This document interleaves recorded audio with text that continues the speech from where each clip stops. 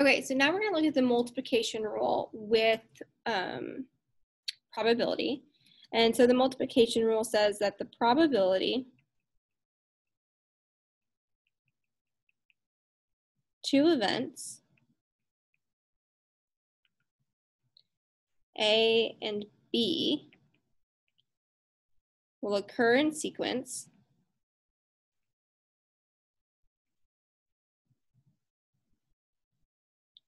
is the probability of A and B equals the probability of A times the probability of B given A. Okay. But we just talked about independent and dependent events. So if A and B are independent,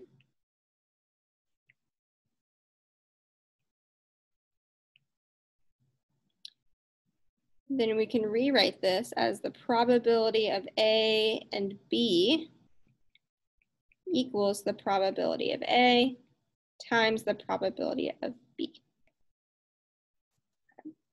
So looking at the first example, two cards are selected. Without replacing the first card from a standard deck, find the probability of selecting a king and then selecting a queen. So right here, we said without replacing the first card. So that means that it's dependent. Okay. So we're finding the probability of getting a king and a queen. Okay, so the probability of getting a king would be 4 out of the 52 cards. Then we want to look at the queen. Well, we know there's 4 queens in a deck, but since we didn't replace the first card, sorry about that, we're gonna be left with 51, okay? So we can multiply straight across with our fractions. 4 times 4 is 16, and 52 times 51 is 2,652. And then go ahead and divide. And if we round, we get 0.083. All right, and our second one, a coin is tossed and a die is rolled. Those are independent.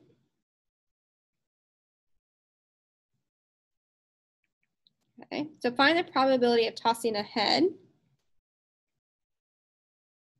and then rolling a 6. Okay, so the probability of tossing a head when we flip a coin would be 1/2 times the probability of rolling a 6 would be 1/6. Multiply straight across and we're left with 1/12, which rounds to be 0.083. And now that I'm looking, I accidentally wrote the wrong answer here at part A. And let's say that this is actually 0.006. Sorry about that. Okay, so our next example, using the multiplication rule to find probabilities, we're going to talk about that one in class together. And then same thing for this last example, using multiplication rule to find probabilities, just because I want to really make sure that we understand it. But go ahead and try at least this first one, and let's see if we can figure it out.